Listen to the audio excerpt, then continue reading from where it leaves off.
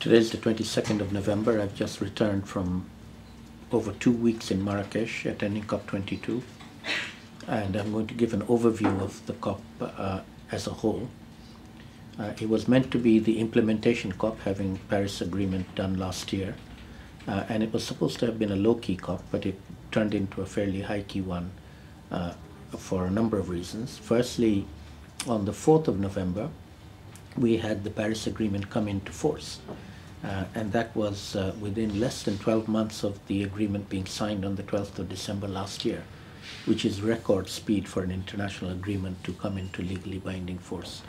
And so that was a good sign. That kicked us off to a good start at COP22.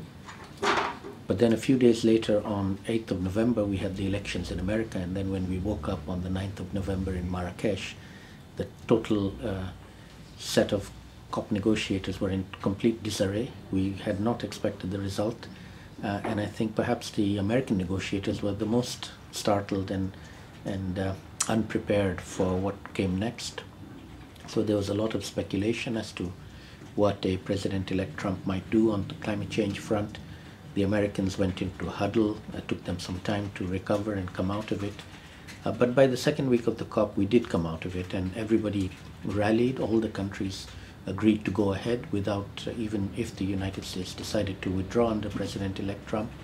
And even the American negotiators got their wind back, and they came back and said that the United States has signed on to the Paris Agreement and would abide by international law as far as they were concerned, the negotiators representing the Obama administration that was still in place. And so we had a tremendous amount of rallying in the second week, and I think at the end, the outcome of the Climate Vulnerable Forum countries, which now number 48 countries, some of the most vulnerable countries in the world, to collectively agree to go 100% renewable by 2050, and in many cases before 2050, perhaps by 2030, was really the major outcome of action taking place on the ground and not just words and negotiations. So in a very real sense, COP22 marks a turning point in the whole history of the COPs of the UN Framework Convention, where we're no longer talking about action, but we are now going into action.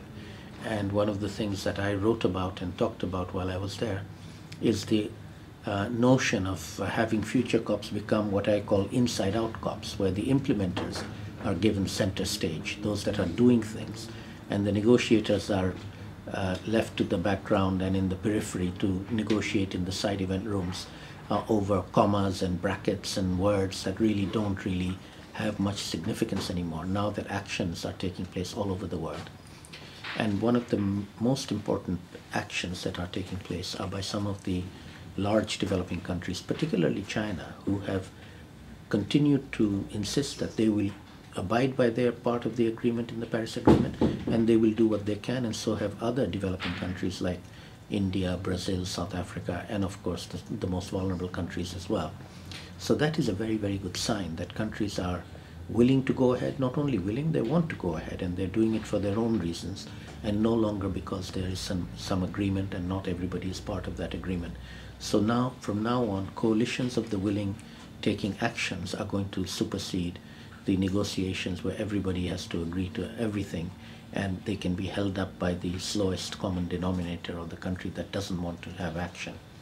And so negotiations now have moved to the periphery, and actions have moved to the center stage.